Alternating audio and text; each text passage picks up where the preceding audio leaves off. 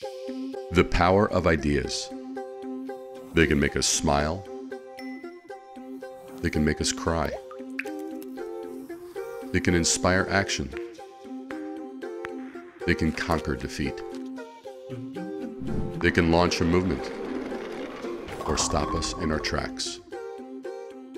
Sometimes they're big. Sometimes they're small. They can make us just do it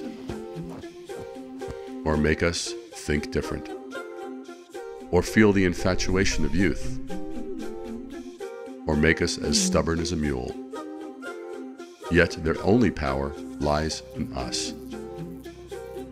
As branders, we live to usher in the future, not stroke the past.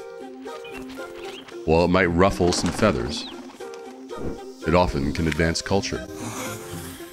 But whether it's a life, or a brand, or an inspiration, it comes down to an idea, which then ripples to agitate more ideas.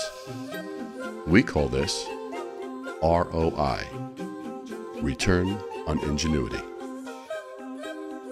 And this ingenuity is what separates the remarkable from the commodity, or the disruptor from the also-ran. But there's a trap to avoid: success and failure. We must realize neither success nor failure is permanent. They are themselves fleeting and transient. It's because the biggest mistake occurs when we stop at either of these points. If we succeed and stop, we've lost, because any forward momentum will shrivel up, since its source of power, us, is no longer feeding it with life, dreams, goals, and energy. If, on the other hand, we ran into an obstacle and stopped, a little hiccup becomes the end of a dream. So it's stopping that is the culprit.